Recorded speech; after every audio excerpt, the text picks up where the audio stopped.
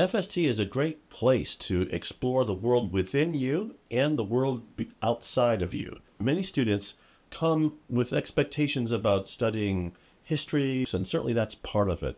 But I would say the most transformative aspect involves the blending together of learning about our Catholic tradition, our Franciscan current within that Catholic tradition, combined with a prophetic imagination for engaging the outer world and bringing about the kingdom of God, and then discerning and reflecting what they're called to do as individuals, as students preparing to graduate, and also what they can do in communion with the church and local communities of faith. And so my advice is to come with an attitude, an approach, an expectation that their own horizon will be broadened in ways that they don't yet even know. That willingness to enter into that broadening of their horizon will allow them to get the most out of their time here with us.